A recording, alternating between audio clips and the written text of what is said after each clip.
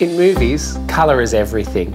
Especially when a director is creating a movie, creating a vision, they want to make sure that what they deliver is going to be experienced the same for everyone around the world.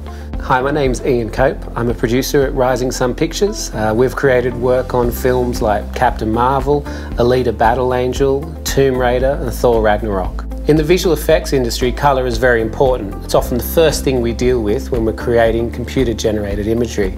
Certainly the director has got an idea of that vision, and we need to ensure that what we create is actually in line with that. The director's vision is the look that you will feel when you sit in the cinema and watch it, and this is something that will also need to be reflected in a good home setup.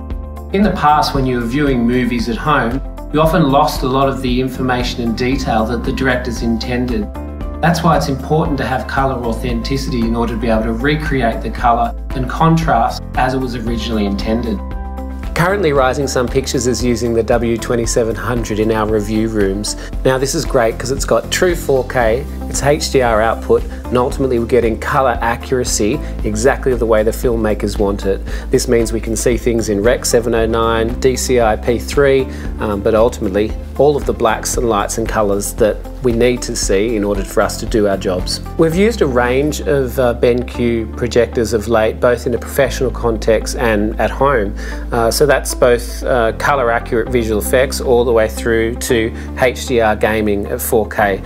And it's amazing to sort of see that they work for everything that we throw at it. We get amazing colour reproduction, and we get something that can work in different areas, both in calibrated environments and in lighter, more ambient areas.